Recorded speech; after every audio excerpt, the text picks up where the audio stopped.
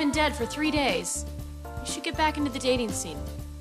I don't need dating tips from someone who thinks it's okay to cheat on McDreamy with McSteamy.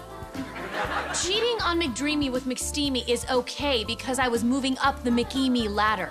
It starts with McQueenie, then McWeenie, followed by McDreamy, then McSteamy, and the brass ring is McSupremy, whom, rumor has it, is French and lives in a castle. Is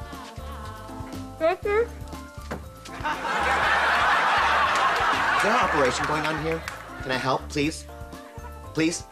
I beg of you, I'm the best, right? Right? Are you guys talking about relationships? Please, please let me talk about mine. Please, I beg of you. Are you guys in the middle of an interesting storyline? Please let me be in it. My character's stuck with the fat bone doctor. What the heck are all my interns doing in here?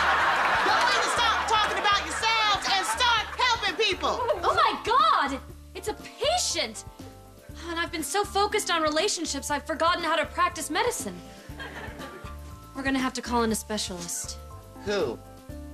I know. McMeany.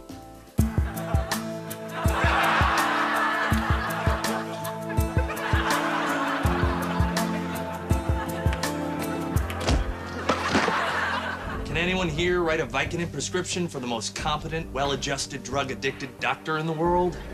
Dr. House, we have a woman here and we don't know what's wrong with her. There's nothing I can do for that woman. No, not me, the woman on the bed. She's pregnant. The baby comes out that hole. Goodbye. House! You can't just leave that woman. Listen, nurse. I'm the doctor. You're not a doctor, you're a whore. You listen to me, House. I am the only doctor in this hospital who has slept with both McDreamy and McSteamy, so I know my way around this place. And there is more going on with that woman than just being pregnant. You've been with both McDreamy and McSteamy? I'm just trying to picture you in betweeny. Look, you better go in there and save her, you disgusting pig. And I have to say disgusting pig because Grey's Anatomy is a show written for women by women. I'm trying to tell you I don't know what's wrong with your patient, but I do know I've got an erection.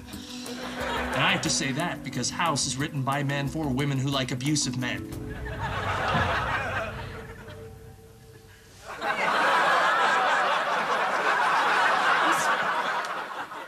Looks like someone just grazed your anatomy.